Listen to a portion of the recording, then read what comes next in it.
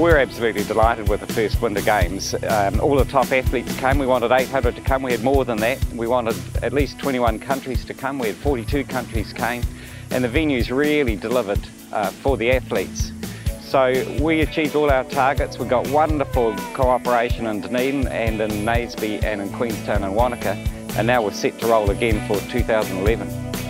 Best athletes in skiing, best athletes in snowboarding.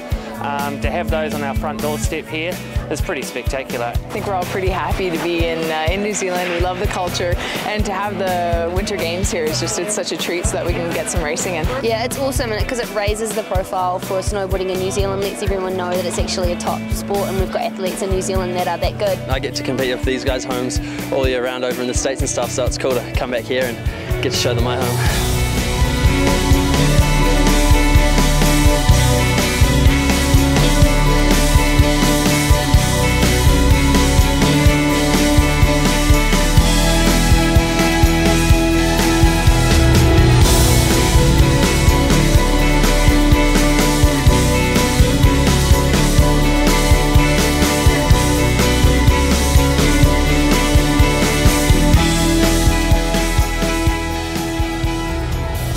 Amazing. You have the best riders in the world, and you have all the guys that will hopefully be at the Olympics, and it's nice to win and to do well with all these guys here.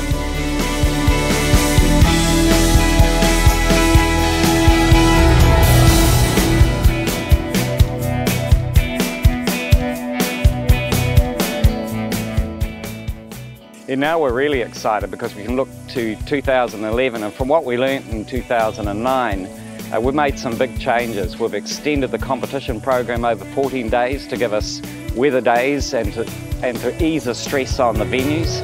We're expanding the ice program to introduce short track speed skating in Dunedin, and perhaps most exciting, we're bringing Mount Hutt into the picture so that Canterbury's part of the games as well with the Super Gs. So 2011 is looking really great.